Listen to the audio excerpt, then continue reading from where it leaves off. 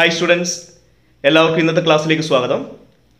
ഇന്ന് നമ്മൾ ഡിസ്കസ് ചെയ്യാൻ പോകുന്നത് തേർഡ് ചാപ്റ്റർ ആണ്. That is current electricity.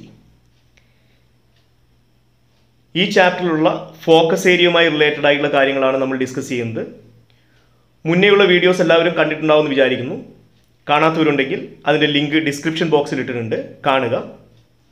ഈ വീഡിയോ മുഴുവനായി കാണാൻ വേണ്ടി ശ്രമിക്കുക. കണ്ടിഷ്ടപ്പെട്ടെങ്കിൽ സബ്സ്ക്രൈബ് ചെയ്യുക, ഷെയർ ചെയ്യുക, കമൻറ്റ് ചെയ്യുക, ലൈക്ക് ചെയ്യുക. ഓക്കെ, അപ്പോൾ ഇന്ന് ഡിസ്കസ് ചെയ്യുന്നത് കറണ്ട് ഇലക്ട്രിസിറ്റിയിലുള്ള ഫോക്കസ് ഏരിയയുമായി റിലേറ്റഡ് ആയിട്ടുള്ള പോയിന്റ്സ് ആണ്. അതിൽ ആദ്യമായി വരുന്നത് NCERT section 3.4 that is Ohm's law. ഈ ലോ പഠിക്കുന്നതിന് മുന്നേ നിങ്ങൾ അറിയേണ്ട ചില കാര്യങ്ങളുണ്ട്. ഒന്നാമതായിട്ട് അറിയേണ്ടത് എന്താണ് കണ്ടക്ടേഴ്സ്. നമുക്കറിയാം conductors are the materials which are easily allow the flow of current through it. അതായത് കറണ്ടിനെ വളരെ എളുപ്പത്തിൽ കടത്തിവിടുന്ന വസ്തുക്കളെയാണ് കണ്ടക്ടേഴ്സ് എന്ന് വിളിക്കുന്നത്. അതിനുള്ള കാരണവും നിങ്ങൾക്കറിയാം. കാരണം കണ്ടക്ടേഴ്സിന് വളരെയധികം ഫ്രീ ഇലക്ട്രോൺസുകളുണ്ട്. അങ്ങനെ വളരെയധികം ഫ്രീ ഇലക്ട്രോൺസ് ഉള്ളത് കൊണ്ടാണ് കണ്ടക്ടേഴ്സ് എളുപ്പത്തിൽ കറണ്ടിനെ കടത്തിവിടുന്നത്. ശരിയല്ലേ? കൂടാതെ നിങ്ങൾക്കറിയാം വെറുതെ ഒരു കണ്ടക്ടർ വെച്ച് കഴിഞ്ഞാൽ അതിലൂടെ കറണ്ട് ഫ്ലോ ചെയ്യില്ല. എന്തുകൊണ്ടാണ്? അതിന് കാരണം കണ്ടക്ടേഴ്സിലൂടെ കറണ്ട് ഫ്ലോ ചെയ്യണമെങ്കിൽ ആ കണ്ടക്ടറിൻ്റെ രണ്ട് എൻഡിലും ഒരു പൊട്ടൻഷ്യൽ ഡിഫറൻസ് ഉണ്ടായിരിക്കണം, അല്ലേ? കണ്ടക്ടേഴ്സിൻ്റെ രണ്ട് എൻഡിലും ഒരു പൊട്ടൻഷ്യൽ ഡിഫറൻസ് നിലനിർത്തിയാൽ മാത്രമേ അതിലൂടെ കണ്ടിന്യൂസ് ആയിട്ട് കറണ്ട് ഫ്ലോ ചെയ്യുകയുള്ളൂ. ശരിയല്ലേ? അപ്പോൾ പൊട്ടൻഷ്യൽ ഡിഫറൻസ് അപ്ലൈ ചെയ്തിട്ടില്ലെങ്കിൽ എന്താ സംഭവിക്കുക? അപ്പോഴും അതിൽ വളരെയധികം ഫ്രീ ഇലക്ട്രോൺസ് ഉണ്ട്. പക്ഷേ ഫ്രീ ഇലക്ട്രോൺസ് എല്ലായ്പ്പോഴും റാൻഡം മോഷനിലാണ്, നിശ്ചിത ദിശയിലല്ല അത് സഞ്ചരിക്കുന്നത്, റാൻഡം ഡയറക്ഷനിലാണ് സഞ്ചരിക്കുന്നത്. ഓക്കെ, നമ്മൾ കറണ്ടിനെ എങ്ങനെയാണ് ഡിഫൈൻ ചെയ്യുന്നത്? Current is the flow of charges through the conductor along definite direction. ഒരു നിശ്ചിത ദിശയിൽ സഞ്ചരിക്കുന്ന ചാർജുകളുടെ പ്രവാഹമാണ് കറണ്ട് എന്ന് പറയുന്നത്. പക്ഷേ ഇവിടെയുള്ള ചാർജുകൾ, പ്രധാനമായിട്ട് ഫ്രീ ഇലക്ട്രോണുകൾ, റാൻഡം ആയിട്ടാണ് സഞ്ചരിക്കുന്നത്. അതുകൊണ്ട് അതിൻ്റെ ആവറേജ് വെലോസിറ്റി എത്രയാണ്? 0 ആണ്.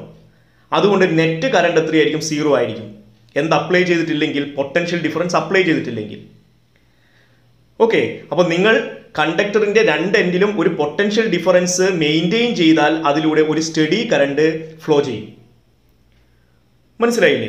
ഓക്കെ, ഇങ്ങനെ ഒരു കണ്ടക്ടറിലൂടെ കടന്നു പോകുന്ന ഇലക്ട്രിക് കറണ്ടും അതുപോലെ അതിൻ്റെ രണ്ട് എൻഡിലും അപ്ലൈ ചെയ്തിരിക്കുന്ന പൊട്ടൻഷ്യൽ ഡിഫറൻസ് തമ്മിലുള്ള റിലേഷൻ കാണിക്കുന്ന നിയമമാണ് Ohm's law. That is Ohm's law gives the relation between the current flowing through the conductor and the potential difference applied across the ends of the conductor. മനസ്സിലായില്ലേ? ഇനി എന്താണ് Ohm's law എന്ന് നോക്കാം. Ohm's ലോയുടെ statement വളരെ important ആണ്. എന്താണ് statement? അതിൻ്റെ statement ഇങ്ങനെയാണ്: under the same physical condition the current flowing through a conductor is directly proportional to the potential difference applied across the ends of the conductor. അതാണ് ഇതിൻ്റെ statement. അതായത് ഒരു കണ്ടക്ടറിൻ്റെ physical condition എന്താണ്? Same ആയി നിലനിർത്തുകയാണെങ്കിൽ എന്ന് പറഞ്ഞാൽ temperature, okay, mechanical strain, humidity, ഇങ്ങനെയുള്ള physical conditions ഒക്കെ നിങ്ങൾ കോൺസ്റ്റൻ്റ് ആയിട്ട് മെയിൻറ്റെയിൻ ചെയ്താൽ ആ കണ്ടക്ടറിലൂടെ പോകുന്ന കറണ്ട് ആ കണ്ടക്ടറിൻ്റെ രണ്ട് എൻഡിലും അപ്ലൈ ചെയ്തിരിക്കുന്ന പൊട്ടൻഷ്യൽ ഡിഫറൻസിന് നേർ അനുപാതത്തിലായിരിക്കും. ഇതാണ് ഓംസ് ലോ. ഇതിന് നമുക്ക് മാത്തമാറ്റിക്കലായിട്ട് ഇങ്ങനെ എഴുതാം: I പ്രൊപ്പോർഷണൽ ടു V അല്ലെങ്കിൽ V പ്രൊപ്പോർഷണൽ ടു I എന്ന് മാറ്റി എഴുതാം. ഓക്കെ, ഇതാണ് ഓംസ് ലോ എന്ന് പറയുന്നത്. ഇവിടെ നമുക്ക് പ്രൊപ്പോർഷണാലിറ്റി മാറ്റിയിട്ട് ഒരു കോൺസ്റ്റന്റ് കൊണ്ടുവരാം. അങ്ങനെയാണെങ്കിൽ നിങ്ങൾക്ക് കിട്ടുന്ന ഇക്വേഷൻ എന്താണ്? V equal to I into R എന്ന് കിട്ടും. അവിടെ R എന്ന് പറയുന്നത് കോൺസ്റ്റന്റ് ഓഫ് പ്രൊപ്പോർഷണാലിറ്റി ആണ്. And it is called resistance of the conductor. മനസ്സിലായില്ലേ? ഇതാണ് ഓംസ് ലോ. അപ്പോൾ ഈ സ്റ്റേറ്റ്മെന്റ് പഠിച്ചു വെക്കുക, ഈ ഇക്വേഷൻ പഠിച്ചു വെക്കുക. മനസ്സിലായോ? V equal to I into R. അതായത് R റെസിസ്റ്റൻസ് ഉള്ള ഒരു കണ്ടക്ടറിലൂടെ I കറണ്ട് ഫ്ലോ ചെയ്യുമ്പോൾ അവിടെ ഉണ്ടാകുന്ന പൊട്ടൻഷ്യൽ ഡിഫറൻസ് എത്രയാണെന്ന് ചോദിച്ചാൽ V equal to I into R എന്ന് പറയാം. മനസ്സിലായില്ലേ? ഓക്കെ, ഇനി നമുക്ക് പഠിക്കാനുള്ളത് ഈ ഓംസ് ലോ വെരിഫൈ ചെയ്യാനുള്ള സർക്യൂട്ട് ഡയഗ്രം ആണ്. ഈ സർക്യൂട്ട് ഡയഗ്രം വളരെ ഇമ്പോർട്ടൻ്റ് ആണ്. ഓക്കെ, അപ്പോൾ ചിലപ്പോൾ നിങ്ങളോട് ചോദിക്കുന്നത് ഇതായിരിക്കും. അതായത് draw the circuit diagram four verifying Ohm's law. അപ്പോൾ ഇതാണ് ആ സർക്യൂട്ട് ഡയഗ്രം. നോക്കൂ, മനസ്സിലായില്ലേ? ഇനി നമ്മൾ അടുത്തായിട്ട് പഠിക്കാൻ പോകുന്നത് എന്താണ് റെസിസ്റ്റൻസ്? നമ്മൾ ഓൾറെഡി പറഞ്ഞു കഴിഞ്ഞു. റെസിസ്റ്റൻസ് എന്ന് പറയുന്നത് എന്താണ്? അതൊരു കോൺസ്റ്റന്റ് ഓഫ് പ്രൊപ്പോർഷണാലിറ്റി ആണെന്നാണ് നമ്മൾ ഡിഫൈൻ ചെയ്തത്. Okay, V equal to I R എന്ന ഇക്വേഷനിൽ ആർ ആണ് റെസിസ്റ്റൻസ്. പക്ഷെ അതിൻ്റെ ശരിയായ ഫിസിക്കൽ മീനിങ് എന്താണെന്ന് ചോദിച്ചാൽ, resistance is the property of A conductor to oppose the flow of current. അതായത് ഒരു കണ്ടക്ടറിലൂടെ ഫ്ലോ ചെയ്യുന്ന കറണ്ടിനെ ഒപ്പോസ് ചെയ്യാനുള്ള ഒരു കണ്ടക്ടറിന്റെ ഒരു ഇൻഹറന്റ് പ്രോപ്പർട്ടിയാണ് റെസിസ്റ്റൻസ് എന്ന് പറയുന്നത്. ആ റെസിസ്റ്റൻസ് കണ്ടുപിടിക്കാനുള്ള ഇക്വേഷനാണ് എന്ത്? R is equal to V divide by I. അതായത് കണ്ടക്ടറിന് അക്രോസ് ഉള്ള പൊട്ടൻഷ്യൽ ഡിഫറൻസിനെ അതിലൂടെ കടന്നു പോകുന്ന കറണ്ട് കൊണ്ട് ഡിവൈഡ് ചെയ്താൽ നിങ്ങൾക്ക് എന്ത് കിട്ടും? അതിന്റെ റെസിസ്റ്റൻസ് കണ്ടുപിടിക്കാം. മനസ്സിലായില്ലേ? ഇനി ഇതിന്റെ എസ് ഐ യൂണിറ്റ് എന്താണെന്ന് ചോദിക്കും. ഇതിന്റെ എസ് ഐ യൂണിറ്റ് ഓം ആണ്. അതിനെ റെപ്രസെന്റ് ചെയ്ത ലെറ്റർ അവിടെ കാണിച്ചിട്ടുണ്ട്. ഓക്കെ, മനസ്സിലായല്ലോ. ഇനി ഒരു കാര്യം ഞാൻ പറയാം, എല്ലാ വസ്തുക്കളും ഓംസ് ലോ ഒബേ ചെയ്യണം നിർബന്ധമില്ല. ഓംസ് ലോ ഒബേ ചെയ്യുന്ന വസ്തുക്കളെയാണ് നിങ്ങൾ ഓമിക് കണ്ടക്ടേഴ്സ് എന്ന് വിളിക്കുന്നത്. സോ ഓമിക് കണ്ടക്ടേഴ്സ് എന്താണെന്ന് ചോദിക്കും. എന്താണ് ohmic conductors? The conductors which obeys Ohm's law.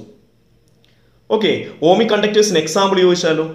Ohmic കണ്ടക്ടറിന് example ചോദിച്ചാൽ നിങ്ങൾക്ക് പറയാം metals are examples for ohmic conductors. Aluminium, copper, ഇതെല്ലാം എന്താണ്? ഓമിക് കണ്ടക്ടേഴ്സിന് എക്സാമ്പിൾ ആണ്. മനസ്സിലായോ? ഇനി ഓംസ് ലോ ഒബേ ചെയ്യാത്ത വസ്തുക്കളെയാണ് നമ്മൾ നോൺ ഓമിക് കണ്ടക്ടേഴ്സ് എന്ന് പറയുന്നത്. Okay, that is known ohmic conductors are the conductors which does not obeys Ohm's law. അതിന് എക്സാമ്പിൾ ഏതൊക്കെയാണെന്ന് ചോദിച്ചാൽ നിങ്ങൾക്ക് പറയാം ഡയോഡ്സ്, ട്രാൻസിസ്റ്റേഴ്സ്. ഓക്കെ, ഇതൊക്കെ എന്താണ്? നോൺ ഓമിക് കണ്ടക്ടേഴ്സിന് എക്സാമ്പിൾ ആണ്. അതേപോലെ സെമി കണ്ടക്ടേഴ്സ്. മനസ്സിലായില്ലേ? അപ്പോൾ ഇതെല്ലാം നോൺ ഓമിക് കണ്ടക്ടേഴ്സിന് എക്സാമ്പിൾ ആണ്. അപ്പോൾ എക്സാമ്പിൾസ് ചോദിക്കും. അല്ലെങ്കിൽ നിങ്ങൾ കുറേ മെറ്റീരിയൽസ് തന്നിട്ട് അതിൽ ഏതാണ് ഓമിക് കണ്ടക്ടേഴ്സ്, ഏതൊക്കെയാണ് നോൺ ഓമിക് കണ്ടക്ടേഴ്സ് എന്ന് ക്ലാസിഫൈ ചെയ്യാൻ ചോദിക്കാം. സോ ഈ എക്സാമ്പിൾസ് നിങ്ങൾ പഠിച്ചു വെക്കുക. This is also very important point. മനസ്സിലായില്ലേ? ഓക്കെ, ഇനി നമുക്ക് വേണ്ടത് ഓമിക് കണ്ടക്ടേഴ്സിന്റെ കേസിൽ വി ഐ ഗ്രാഫ് എങ്ങനെയാണ് വരക്കുന്നത്. അതായത് വോൾട്ടേജും കറണ്ടും തമ്മിൽ, അതായത് പൊട്ടൻഷ്യൽ ഡിഫറൻസും കറണ്ടും തമ്മിലുള്ള ഗ്രാഫ് എങ്ങനെയായിരിക്കും? അത് വളരെ ഇമ്പോർട്ടൻ്റ് ആയിട്ടുള്ള ഒരു ക്വസ്റ്റൻ ആണ്. അപ്പോൾ നമുക്കറിയാം ഓമിക് കണ്ടക്ടേഴ്സ് എന്ന് പറഞ്ഞാൽ എന്താണ്? ഓംസ് ലോ ഒബേ ചെയ്യുന്ന വസ്തുക്കളെയാണ് ഓമിക് കണ്ടക്ടേഴ്സ് എന്ന് പറയുന്നത്. എന്ന് പറഞ്ഞാൽ വി പ്രൊപ്പോർഷണൽ ടു ഐ. ഈ ഒരു കണ്ടീഷൻ സാറ്റിസ്ഫൈ ചെയ്യുന്ന മെറ്റീരിയൽസ് ആണ് കണ്ടക്ടേഴ്സ്. അങ്ങനെയാണെങ്കിൽ വോൾട്ടേജും കറണ്ടും തമ്മിലൊരു ഗ്രാഫ് വരച്ചാൽ നിങ്ങൾക്ക് എന്താ കിട്ടുക? അത് പ്രൊപ്പോർഷണൽ ആയതുകൊണ്ട് it should be A straight line. ശരിയല്ലേ? അപ്പോൾ നമുക്ക് കിട്ടുന്ന ഗ്രാഫ് ഇങ്ങനെയായിരിക്കും.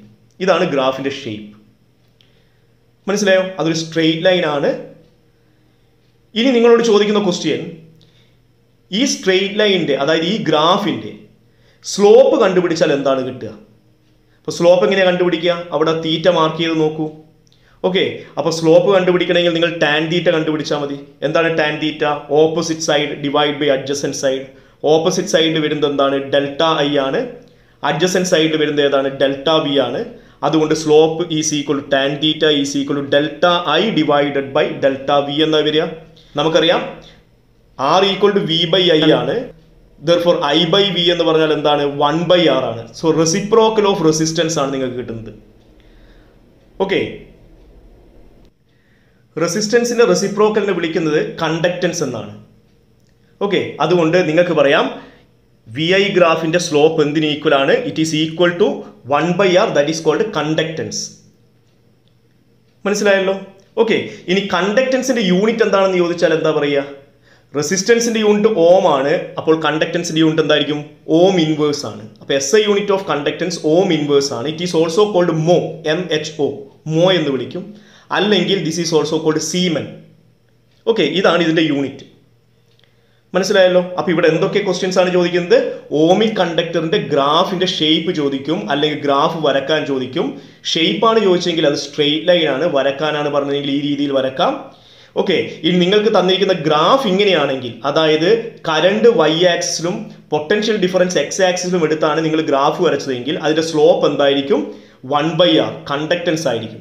നേരെ തിരിച്ചാണ് വരച്ചതെങ്കിലോ, y ആക്സിസിൽ പൊട്ടൻഷ്യൽ ഡിഫറൻസും x ആക്സിൽ കറണ്ടും ആണ് എടുത്തതെങ്കിൽ, അങ്ങനെ എടുത്താണ് വരച്ചതെങ്കിൽ നിങ്ങൾക്ക് കിട്ടുന്നത് എന്തായിരിക്കും? ടാൻ തീറ്റ സ്ലോപ്പ് എന്ന് പറയുന്നത് റെസിസ്റ്റൻസിന് ഈക്വൽ ആയിരിക്കും. അതുകൊണ്ട് അത് കൃത്യമായി ശ്രദ്ധിക്കുക.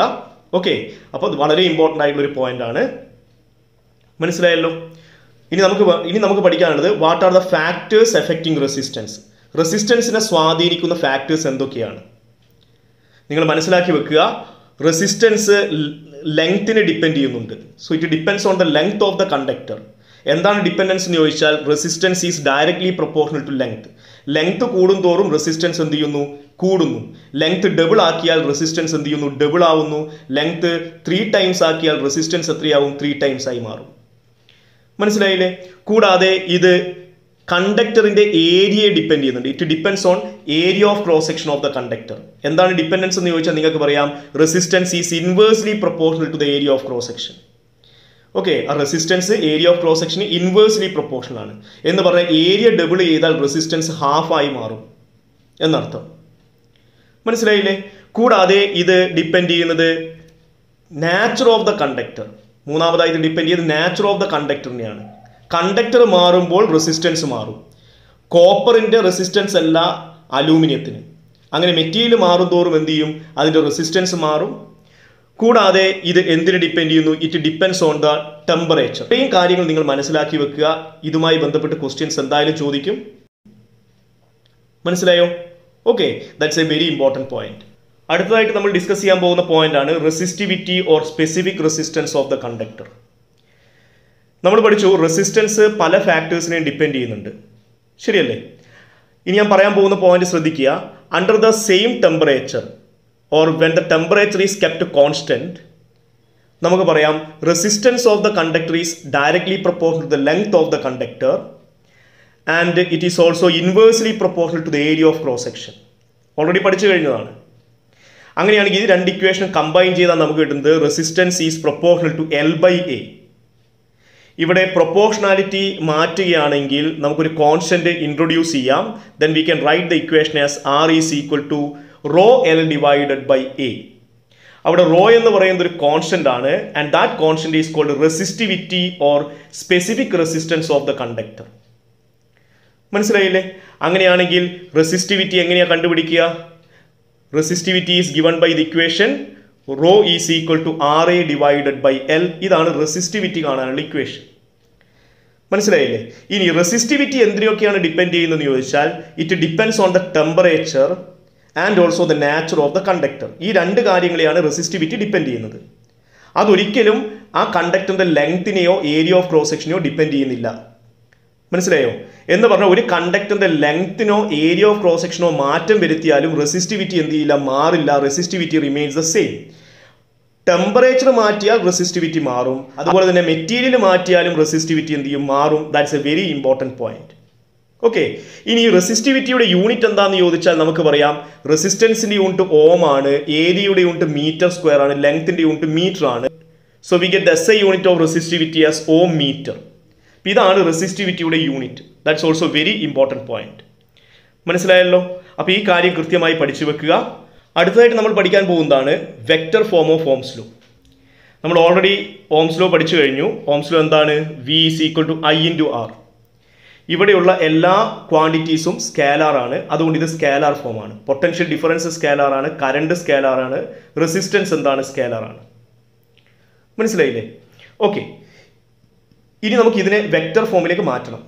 ഇത് വെക്റ്റർ ഫോമിലേക്ക് മാറ്റാൻ വേണ്ടി ഞാൻ ചെയ്യുന്നത് റെസിസ്റ്റൻസിനെ ലെങ്തിൻ്റെയും ഏരിയയുടെയും ടേമിലേക്ക് മാറ്റി എഴുതുന്നു. റെസിസ്റ്റൻസിൻ്റെ ഇക്വേഷൻ നമുക്കറിയാം R equal to rho L by A ആണ്. അപ്പോൾ ആറിൻ്റെ സ്ഥാനത്ത് rho L by A എന്ന് കൊടുക്കുക. അങ്ങനെയാണെങ്കിൽ നമുക്ക് എന്താ കിട്ടുക? V equal to I into rho L by A എന്ന് കിട്ടും. ശരിയല്ലേ? ഇതിനെ റീറൈറ്റ് ചെയ്താൽ നമുക്ക് കിട്ടുന്നത് V by L is equal to I by A into rho എന്ന് കിട്ടും. ലെങ്ത്തിനെ നമ്മൾ ലെഫ്റ്റ് ഹാൻഡ് സൈഡിലേക്ക് മാറ്റി. അപ്പോൾ കിട്ടിയ ഇക്വേഷനാണ് V by L equal to I by A into rho. എന്താണ് V by L? V എന്ന് പറയുന്നത് ആ കണ്ടക്ടറിൻ്റെ രണ്ട് എൻഡിലും കൂടി അപ്ലൈ ചെയ്ത പൊട്ടൻഷ്യൽ ഡിഫറൻസ് ആണ്. L എന്ന് പറയുന്നത് ആ കണ്ടക്ടറിൻ്റെ ലെങ്ത് ആണ്. അപ്പോൾ നമുക്കറിയാം V by L എന്ന് പറയുന്നത് ഇലക്ട്രിക് ഫീൽഡ് ആണ്. എന്ന് പറഞ്ഞാൽ നിങ്ങൾ പൊട്ടൻഷ്യൽ ഡിഫറൻസ് അപ്ലൈ ചെയ്യുന്ന സമയത്ത് ആ കണ്ടക്ടറിൽ ഉണ്ടായിരിക്കുന്ന ഇലക്ട്രിക് ഫീൽഡിൻ്റെ വാല്യൂ ആണ് V by L. So E equal to V by L എന്ന് എഴുതാം. ശരി, അപ്പോൾ V by L ൻ്റെ സ്ഥാനത്ത് നമുക്ക് E എന്ന് കൊടുക്കാം. Okay, what is I by A? Right hand സൈഡിൽ വരുന്ന ടേമാണ് I by A, current per unit area. and that is called current density. J enna vilikkunna current density J. So this equation is changed into E equal to J into rho. Avade E ennu parnal intensity of electric field developed inside the conductor due to the application of potential difference, and J is called current density. Current density is the current flowing per unit area. Okay, അപ്പോൾ ഇതാണ് equation നമുക്ക് കിട്ടുന്നത്. ശരിയല്ലേ? ഇതിനെ ഒന്നുകൂടി മാറ്റി എഴുതിയാൽ നമുക്ക് എന്ത് കിട്ടും? J equal to E by rho എന്ന് എഴുതാം. ഓക്കെ, അവിടെ 1 ബൈ റോ എന്ന് പറഞ്ഞു കഴിഞ്ഞാൽ റെസിപ്രോക്കൽ ഓഫ് റെസിസ്റ്റിവിറ്റി ആണ്, and that is called conductivity sigma. So we can write J equal to sigma into E. ഈ കേസിൽ electric field vector ക്വാണ്ടിറ്റിയാണ്, current ഡെൻസിറ്റിയും vector ക്വാണ്ടിറ്റിയാണ്. അതുകൊണ്ട് നമുക്കിതിനെ വെക്റ്റർ ഫോമിലേക്ക് എഴുതാം. J vector is equal to sigma into E vector. ഇതാണ് vector form of Ohm's law. അവിടെ sigma എന്ന് പറയുന്നത് എന്താണ്? കണ്ടക്ടിവിറ്റിയാണ്. Reciprocal of resistivity is called conductivity. റെസിസ്റ്റിവിറ്റിയുടെ unit എന്താണ്? ഓം മീറ്റർ ആണ്. അപ്പം 1 ബൈ ഓം മീറ്റർ എന്ന് പറയുമ്പോൾ ഓം inverse metre inverse. What is Om inverse? Seamen. So it's unit is siemen metre inverse. ഇതാണ് vector form of Ohm's law. മനസ്സിലായില്ലേ? ഇനി നമുക്ക് ഈ സെക്ഷനുമായി റിലേറ്റഡ് ആയിട്ടുള്ള കുറച്ച് പ്രോബ്ലംസ് സോൾവ് ചെയ്യാം. അതിൽ ഒന്നാമത്തെ പ്രോബ്ലം ഇതാണ്. Vector form of A law can be written as J vector is equal to sigma E vector. The equation is an equivalent form of famous law. Name the law. അപ്പോൾ നമ്മൾ already പഠിച്ചു കഴിഞ്ഞു. J is equal to sigma E എന്ന് പറയുന്നത് ഏത് law ആണ്? This is actually the vector form of Ohm's law. Okay, so നമുക്കറിയാം ഇതെന്താണ്? This is actually the vector form of Ohm's law ആണ്. So this is A very important question. ഇനി ഇതിൻ്റെ അകത്ത് നിങ്ങൾ മനസ്സിലാക്കേണ്ട ഒരു കാര്യമുണ്ട്. ഇവിടെ J എന്ന് പറയുന്നത് കറണ്ട് ഡെൻസിറ്റി ആണെന്ന് നമുക്കറിയാം. സിഗ്മ എന്ന് പറയുന്നത് കണ്ടക്ടിവിറ്റിയാണ്. E എന്ന് പറയുന്നത് ഇലക്ട്രിക് ഫീൽഡാണ്. അപ്പോൾ നമുക്കൊരു കാര്യം മനസ്സിലാക്കാം. കറണ്ട് ഡെൻസിറ്റിയുടെ ഡയറക്ഷൻ എങ്ങോട്ടേക്കാണെന്ന് ചോദിച്ചാൽ നിങ്ങൾക്ക് പറയാം it is in the direction of electric field. ഏതിൻ്റെ ഡയറക്ഷനാണ്? ഇലക്ട്രിക് ഫീൽഡിൻ്റെ ഡയറക്ഷനാണ് ഏതിൻ്റെ ഡയറക്ഷൻ? Current ഡെൻസിറ്റിയുടെ direction. അപ്പോൾ കറണ്ട് ഡെൻസിറ്റിയും ഇലക്ട്രിക് ഫീൽഡും എന്താണ്? പാരലൽ ആണെന്ന് അർത്ഥം. മനസ്സിലായല്ലോ? So that's A very important point. Okay, ഇനി നമുക്ക് അടുത്ത ക്വസ്റ്റ്യനിലേക്ക് പോവാം. ഈ ക്വസ്റ്റ്യൻ നിങ്ങളോട് പറഞ്ഞിരിക്കുന്നത് table given shows the current and voltage relationship of A device. അപ്പോൾ ഈ ടേബിളിൽ കാണിച്ചിരിക്കുന്നത് കറണ്ടും വോൾട്ടേജും തമ്മിലുള്ള റിലേഷൻഷിപ്പാണ്. നിങ്ങളോട് പറഞ്ഞിരിക്കുന്നത് എന്താണ്? Draw VI graph. With the help of the graph, explain whether the device is showing ohmic or non-ohmic behavior. എന്നാണ് ചോദ്യം. അപ്പോൾ നമ്മൾക്ക് വിയും ഐയും തമ്മിൽ ഗ്രാഫ് വരക്കാം. അപ്പോൾ ഈ വാല്യൂസ് എടുത്തുകൊണ്ട് നിങ്ങൾ എന്ത് ചെയ്യുക? ഗ്രാഫ് വരക്കുക. അങ്ങനെ ഗ്രാഫ് വരച്ചാൽ നിങ്ങൾക്ക് കിട്ടുന്നത് ഈ ഒരു ഷേപ്പിലുള്ള ഗ്രാഫ് ആയിരിക്കും. ഈ ഗ്രാഫ് സ്ട്രെയിറ്റ് ലൈൻ ആണോ? അല്ല. അപ്പോൾ നിങ്ങൾക്ക് പറയാം ഈ കേസിൽ VI ഗ്രാഫ് എന്തല്ല? സ്ട്രെയിറ്റ് ലൈൻ അല്ല. So we can say VI graph is not A straight line. Is not a straight line.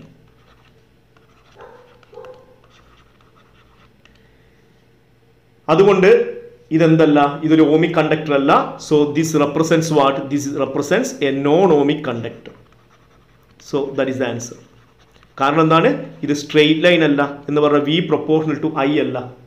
So it is A non ohmic conductor. അപ്പോൾ നോൺ ഓമിക് ബിഹേവിയർ ആണ് ഈ മെറ്റീരിയൽ കാണിക്കുന്ന അർത്ഥം. മനസ്സിലായില്ലേ? ഇനി അടുത്ത ക്വസ്റ്റ്യൻ എന്താ ചോദിച്ചിരിക്കുന്നത്? Name 2 devices which do not obey Ohm's law. Ohm's law obey ചെയ്യാത്ത 2 ഡിവൈസുകളുടെ പേരാണ് ചോദിച്ചിരിക്കുന്നത്. നമ്മൾ നേരത്തെ നോൺ ഓമിക് ഡിവൈസിന് എക്സാമ്പിൾ പഠിച്ചിട്ടുണ്ട് അല്ലേ? ഏതൊക്കെയാണ് നോൺ ഓമിക് ഡിവൈസിന് എക്സാമ്പിൾസ്? ഒന്ന് ഡയോഡാണ്, രണ്ടാമത്തെ എന്താണ്? ട്രാൻസിസ്റ്റർ ആണ്. അപ്പോൾ transistor and diode are examples for non ohmic devices. അതുപോലെ ഓമിക് കണ്ടക്ടേഴ്സിന് എക്സാമ്പിൾ നമ്മൾ പഠിച്ചിട്ടുണ്ട്. Metals are examples for what? Ohmic conductors. Nichrome is an example for ohmic conductor. Aluminium, copper, ഇതെല്ലാം എന്താണ്? ഓമിക് കണ്ടക്ടേഴ്സ് ആണ്. നോൺ ഓമിക് കണ്ടക്ടർ അല്ലെങ്കിൽ non ohmic ഡിവൈസിന് example ആണ് ഇത് diode, അതുപോലെ തന്നെ ട്രാൻസിസ്റ്റർ എന്ന് പറയുന്നത്. ഓക്കെ, ഇനി നമുക്ക് അടുത്ത ക്വസ്റ്റ്യനിലേക്ക് പോവാം. അടുത്ത ക്വസ്റ്റ്യൻ തന്നിരിക്കുന്നത് ഇങ്ങനെയാണ്. Which of the following obeys Ohm's law? ഇതിൽ ഏതാണ് ഓംസ് ലോ ഒബേ ചെയ്യുന്നത്? ഒന്നാമത്തെ ഓപ്ഷൻ തന്നിരിക്കുന്നത് ട്രാൻസിസ്റ്റർ ആണ്. ട്രാൻസിസ്റ്റർ ഒരു ഓമിക് ഡിവൈസ് അല്ല, അല്ലെങ്കിൽ ഓംസ് ലോ ഒബേ ചെയ്യുന്നില്ല. അത് നോൺ ഓമിക് ആണെന്നറിയാം. അതുപോലെ ഡയോഡ് എന്താണ്? നോൺ ഓമിക് ആണ്. ലിക്വിഡ് ഇലക്ട്രോലൈറ്റും എന്താണ്, നോൺ ഓമിക് ആണ്. So here the answer is what, ഏതാണ് ഇവിടെ ഓംസ് ലോ ഒബേ ചെയ്യുന്നത്, nichrome obeys Ohm's law. So answer is nichrome. Okay, രണ്ടാമത്തെ ക്വസ്റ്റ്യൻ എന്താ പറഞ്ഞിരിക്കുന്നത്, A wire has A resistance of 10 ohm. It is stretched by 10% of its original length. What will be the new resistance? ഇതാണ് question. അപ്പോൾ നിങ്ങൾക്ക് തന്നിരിക്കുന്നത് resistance എത്രയാണ്, 10 ohm ആണെന്ന് പറഞ്ഞിട്ടുണ്ട്. എന്നിട്ട് അതിൻ്റെ ലെങ്ത് എന്ത് ചെയ്തു, 10% എന്ത് ചെയ്തു, സ്ട്രെച്ച് ചെയ്തു. അതായത് ഒറിജിനൽ ലെങ്ത്തിന്റെ 10% സ്ട്രെച്ച് ചെയ്തു. അങ്ങനെയാണെങ്കിൽ സ്ട്രെച്ച് ചെയ്തതിന് ശേഷം അതിൻ്റെ പുതിയ റെസിസ്റ്റൻസ് എത്രയാണെന്നാണ് ചോദ്യം. അപ്പോൾ നമുക്ക് അത് ചെയ്യാനുള്ള ഐഡിയ എന്താണ്, റെസിസ്റ്റൻസും ലെങ്ത്തും തമ്മിലുള്ള ഒരു റിലേഷൻ വെച്ചിട്ടാണ് ക്വസ്റ്റ്യൻ ചോദിച്ചിരിക്കുന്നത്. അതുകൊണ്ട് നമുക്ക് പറയാം resistance is given by rho L divided by A. ഇതാണ് നമ്മുടെ ഇക്വേഷൻ. ഓക്കെ, അപ്പോൾ ആദ്യത്തെ ലെങ്ത് എൽ ആണെന്ന് വിചാരിക്കുക, ആദ്യത്തെ ഏരിയ എ ആണ്. അങ്ങനെയാണെങ്കിൽ റെസിസ്റ്റൻസ് എത്രയാണ്, റോ എൽ ബൈ എ ആണ്. അത് എത്രയാണ് തന്നിട്ടുണ്ട്, 10 ohm ആണെന്ന് ക്വസ്റ്റ്യനിൽ തന്നിട്ടുണ്ട്. ശരിയല്ലേ? ഇനി നിങ്ങൾ എന്ത് ചെയ്തു, ഇതിന്റെ 10% ലെങ്ത് എന്ത് ചെയ്തു, ഇൻക്രീസ് ചെയ്തു അല്ലേ? അതായത് ഫൈനൽ ലെങ്ത് എത്രയാണ്, after stretching what is the final length, L dash ആണ്. എൽ ഡാഷ് എത്രയാ, എല്ലിനേക്കാൾ എത്ര ശതമാനം കൂട്ടി, 10% എന്ന് പറഞ്ഞാൽ 10% ഓഫ് ദ ഒറിജിനൽ ലെങ്ത് എന്ന് പറഞ്ഞാൽ ഇത് എത്രയാണ് കിട്ടുന്നത്, എൽ പ്ലസ് 10 ഡിവൈഡ് ബൈ 100 എന്ന് പറയുമ്പോൾ 0.1 എൽ. അതായത് ഫൈനൽ ലെങ്ത് എത്രയാണ്, L dash is equal to 1.1 L ആണെന്ന് മനസ്സിലായി. So this is the final length after stretching.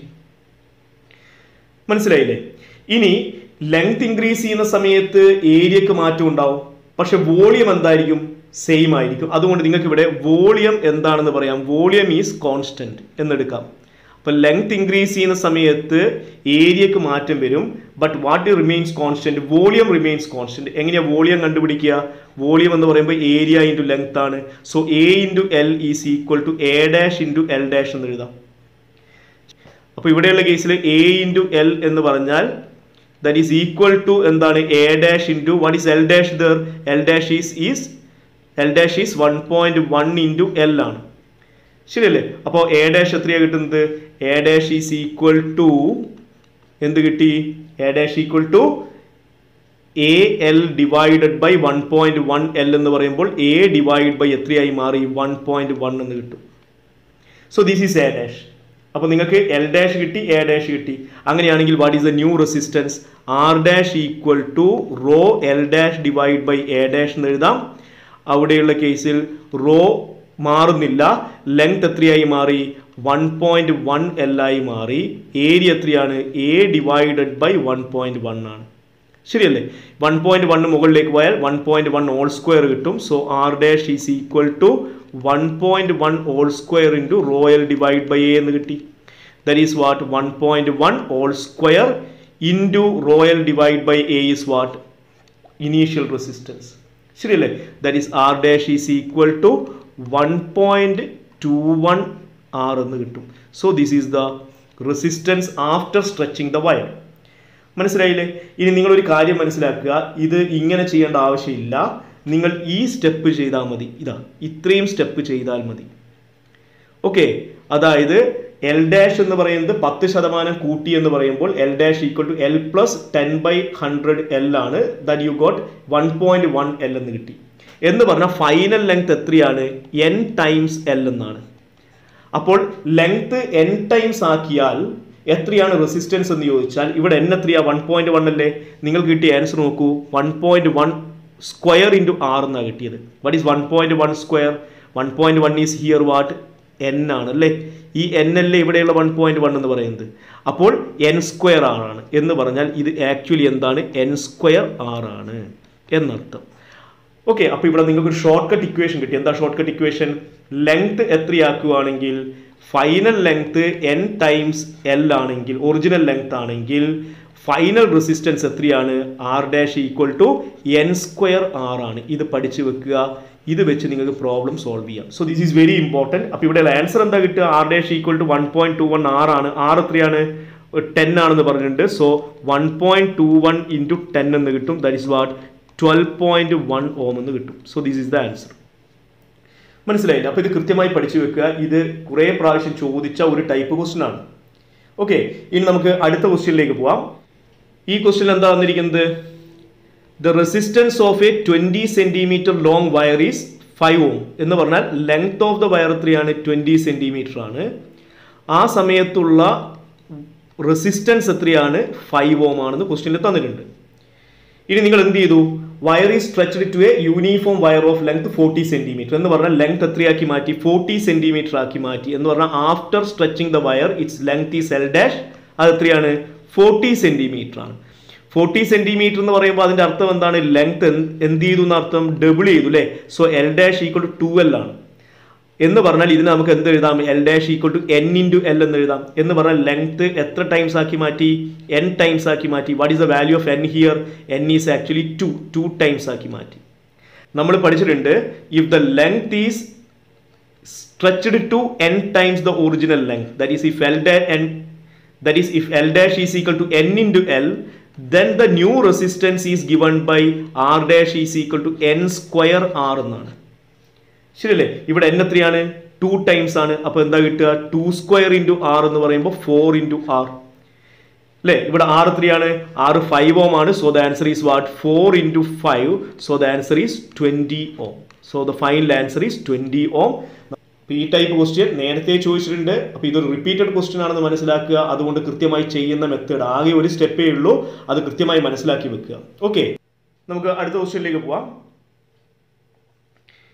ഈ ക്വസ്റ്റ്യൻ എന്താ വന്നിരിക്കുന്നത്? A study current flows in A metallic conductor of non uniform cross section. Which of the following quantity is A constant along the conductor? അപ്പോൾ ഒരു non uniform area of cross സെക്ഷനിൽ ഒരു metallic conductor തന്നിട്ടുണ്ട്. അതിലൂടെ പോകുന്ന current എന്താണ്? Study current ആണെന്ന് പറഞ്ഞിട്ടുണ്ട്. ഓക്കെ, അങ്ങനെയാണെങ്കിൽ ഇതിൽ ഈ തന്നിരിക്കുന്ന ക്വാണ്ടിറ്റീസിൽ ഏതാണ് കോൺസ്റ്റന്റ് എന്നാണ് ചോദ്യം. അപ്പോൾ ഇവിടെ ഓൾറെഡി പറഞ്ഞിട്ടുണ്ട് ആ കണ്ടക്ടറിലൂടെ പോകുന്ന കറണ്ട് എന്താണ്? സ്റ്റഡി കറണ്ട് ആണെന്ന് പറഞ്ഞിട്ടുണ്ട്. അതുകൊണ്ട് കറണ്ട് എന്താണ്? കോൺസ്റ്റന്റ് ആണ്. അപ്പോൾ ഇതിന്റെ ആൻസറിൽ ഒന്നാമത്തെ ആൻസർ ഏതാ വരുന്നത്? എ, കറണ്ട് എന്താണ്? സ്റ്റഡി കറണ്ട് ആണ്. So it is A constant. അപ്പോൾ ഇത് ശരിയാണ്. ഒന്നാമത്തെ ഓപ്ഷൻ ശരിയാണ്. രണ്ടാമത്തെ ഓപ്ഷൻ നോക്കൂ, കറണ്ട് ഡെൻസിറ്റി കോൺസ്റ്റന്റ് ആണോ? നിങ്ങളൊന്ന് ആലോചിച്ച് നോക്കൂ. എന്താണ് കറണ്ട് ഡെൻസിറ്റി എന്ന് പറഞ്ഞാൽ? നമുക്കറിയാം current density J is equal to current per unit area ആണ്. ശരിയല്ലേ? ഇവിടെയുള്ള കേസിൽ കറണ്ട് എന്താണ്? കറണ്ട് കോൺസ്റ്റന്റ് ആണ്, പക്ഷേ area of cross section vary ചെയ്യുന്നുണ്ട്. അതുകൊണ്ട് നിങ്ങൾക്ക് പറയാം കറണ്ട് ഡെൻസിറ്റി കോൺസ്റ്റന്റ് അല്ല, ഇറ്റ് ഈസ് എ വേരിയബിൾ. അപ്പോൾ ഈ കേസിൽ ഇതെന്താണ്? വേരിയബിൾ ആണ്. മനസ്സിലായില്ലേ? ഇനി അടുത്തത് എന്താണ്? ഇലക്ട്രിക് ഫീൽഡിന്റെ കേസ് ചോദിച്ചത്. ഇലക്ട്രിക് ഫീൽഡ് കോൺസ്റ്റന്റ് ആണോ ഈ കേസിൽ? അപ്പോൾ നമുക്കറിയാം കറണ്ട് ഡെൻസിറ്റിയും ഇലക്ട്രിക് ഫീൽഡും തമ്മിൽ ഒരു ബന്ധമുണ്ട്. എന്താണ്? J is equal to sigma into E എന്നാണ് പഠിച്ചത്. That is called vector form of Ohm's law. ശരിയല്ലേ? അങ്ങനെയാണെങ്കിൽ നിങ്ങൾക്കറിയാം ഇവിടെ സിഗ്മ എന്താണ്? കോൺസ്റ്റന്റ് ആണ്. കണ്ടക്ടിവിറ്റി ഓഫ് ദ മെറ്റീരിയൽ ആണ്. That is A constant. അപ്പോൾ നമുക്ക് പറയാം ഇവിടെയുള്ള കേസിൽ E പ്രൊപ്പോർഷണൽ ടു എന്താണ്? J ആണ്. ഇവിടെ J എന്താണ്? Current density. അത് വേരിയബിൾ അല്ലേ? അതുകൊണ്ട് ഈ ഇലക്ട്രിക് ഫീൽഡും എന്താണ്? വേരിയബിൾ ആണ്. അത് കോൺസ്റ്റന്റ് അല്ല എന്നർത്ഥം. ശരിയല്ലേ? അടുത്തത് എന്താണ് ചോദിച്ചിരിക്കുന്നത്? ഡ്രിഫ്റ്റ് സ്പീഡ് ആണ് അല്ലേ? Drift velocity. നമുക്കറിയാം ഡ്രിഫ്റ്റ് വെലോസിറ്റിയും കറണ്ടും തമ്മിലൊരു റിലേഷൻ ഉണ്ട്. The equation I is equal to N into A into E into VD. ഇവിടെ VD എന്ന് പറയുന്നതാണ് ഡ്രിഫ്റ്റ് വെലോസിറ്റി എന്ന് പറയുന്നത്. അപ്പോൾ ഇവിടെ ഡ്രിഫ്റ്റ് വെലോസിറ്റിയുടെ മാറ്റി എഴുതി എന്താ കിട്ടുക? VD is equal to I divided by N into A into E എന്ന് എഴുതാം അല്ലേ? What is I by A? That is called current density J. Therefore it is J divided by N into E. അവിടെ N-ഉം E-യും എന്താണ്? Constant ആണ്. അപ്പോൾ ഇവിടെയുള്ള കേസിൽ J എന്താണ്? വേരിയബിൾ അല്ലേ? കറണ്ട് ഡെൻസിറ്റി വേരിയബിൾ അല്ലേ?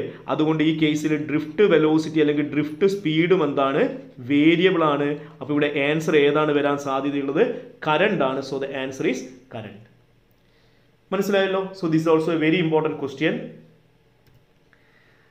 നമുക്ക് അടുത്ത ക്വസ്റ്റ്യനിലേക്ക് പോവാം. ഈ ക്വസ്റ്റ്യൻ എന്താ തന്നിരിക്കുന്നത്?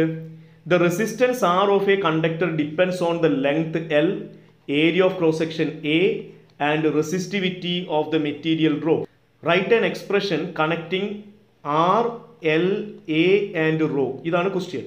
അപ്പോൾ റെസിസ്റ്റൻസും ലെങ്ത്തും ഏരിയ ഓഫ് ക്രോസ് സെക്ഷനും റെസിസ്റ്റിവിറ്റിയും തമ്മിൽ കണക്ട് ചെയ്യുന്ന ഇക്വേഷൻ ആണ് ചോദിച്ചിരിക്കുന്നത്. നമുക്കറിയാം resistance in terms of length and area of cross section is R equal to rho L divided by A ആണ്. So this is the answer. So this is a very important question. അടുത്ത നോക്കാം. രണ്ടാമത്തെ question എന്താ പറഞ്ഞിരിക്കുന്നത്? What happens to the resistivity of the material if the conductor is stretched to double its length? നമ്മൾ പഠിച്ചിട്ടുണ്ട് resistivity ലെങ്തിനെയോ area of cross സെക്ഷനെയോ depend ചെയ്യുന്നില്ല. അപ്പോൾ നമുക്കറിയാം resistivity raw is independent of what? It is independent of length and area of cross section. ലെങ്തിനെയും area of cross സെക്ഷനെയും depend ചെയ്യുന്നില്ല. അതുകൊണ്ട് length double ആക്കിയതുകൊണ്ട് resistivity മാറുമോ? ഇല്ല. അതുകൊണ്ട് നിങ്ങൾക്ക് പറയാം resistivity remains the same. So the answer is resistivity is same. Okay, ഇനി മൂന്നാമത്തെ question നോക്കാം. മൂന്നാമത്തെ ക്വസ്റ്റ്യൻ എന്താ പറഞ്ഞത്? The voltage current variation of two metallic wires X and Y at constant temperature are shown in figure. അപ്പോൾ നിങ്ങൾക്ക് രണ്ട് മെറ്റീരിയൽസിൻ്റെ V I graph തന്നിട്ടുണ്ട്. അറ്റ് കോൺസ്റ്റന്റ് ടെമ്പറേച്ചർ കോൺസ്റ്റന്റ് ആണ് എന്ന് പറഞ്ഞിട്ടുണ്ട്. Assuming that the wire has the same length, രണ്ട് വയറിൻ്റെയും length same ആണ്, അതുപോലെ തന്നെ ഡയമീറ്റർ എന്താണ്? സെയിം ആണ്. Explain which of the wire will have the larger resistivity എന്നാണ് ചോദ്യം. ആരുടെ റെസിസ്റ്റിവിറ്റിയാണ് കൂടുതൽ എന്നാണ് ചോദ്യം, അല്ലേ? അപ്പോൾ നമുക്കറിയാം വോൾട്ടേജും കറണ്ടും തമ്മിൽ ഒരു ഗ്രാഫ് തന്നു കഴിഞ്ഞാൽ നിങ്ങൾ അതിൻ്റെ സ്ലോപ്പ് കണ്ടുപിടിച്ചാൽ മതി. ഓക്കെ, അപ്പോൾ ഇതിൻ്റെ സ്ലോപ്പ് കണ്ടുപിടിച്ചാൽ എന്താ കിട്ടുക? ഇതാണ് തീറ്റ. അപ്പോൾ നിങ്ങൾക്കറിയാം tan theta is equal to opposite side. Opposite side എന്ന് പറയുമ്പോൾ ഇതാണ്, that is delta I, and adjacent side ഇതാണ് ഡെൽറ്റ വി. അപ്പോൾ ടാൻ തീറ്റ എന്ന് പറയുന്നത് delta I divide by delta V ആണ്. എന്ന് പറഞ്ഞാൽ that is equal to 1/r. ശരിയല്ലേ? അപ്പോൾ 1/r. അപ്പോൾ റെസിസ്റ്റൻസ് ഈസ് ഈക്വൽ ടു എന്താണ്? 1 സ്ലോപ്പ് ആണ്. So R is equal to reciprocal of എന്താണ്? സ്ലോപ്പ് ആണ്. ഇവിടെ ആരുടെ സ്ലോപ്പാണ് കൂടുതൽ? ഈ കേസിൽ നമുക്കറിയാം ഏതാണ്? Slope of X is greater than slope of Y. ശരിയല്ലേ? ആ ഗ്രാഫ് ഒന്ന് മനസ്സിലാക്കാമല്ലോ. Slope of X is greater than slope of Y. അപ്പോൾ സ്ലോപ്പ് കൂടുമ്പോൾ റെസിസ്റ്റൻസ് എന്ത് ചെയ്യും? കുറയും. എന്ന് പറഞ്ഞാൽ അതിൻ്റെ അർത്ഥം ആരുടെ റെസിസ്റ്റൻസ് ആണ് കുറവ്? സ്ലോപ്പ് കൂടിയതിൻ്റെ. സ്ലോപ്പ് ഏതിനാ കൂടുതൽ? എക്സിനല്ലേ? അപ്പോൾ resistance of the wire X is less than the resistance of the wire Y. ശരിയല്ലേ? ഇനി റെസിസ്റ്റൻസ് എങ്ങനെയാണ് കണ്ടുപിടിക്കുക? റെസിസ്റ്റൻസ് കണ്ടുപിടിക്കാനുള്ള equation rho L by A ആണ്. So rho X into L X divide by A X എന്ന് എഴുതാം.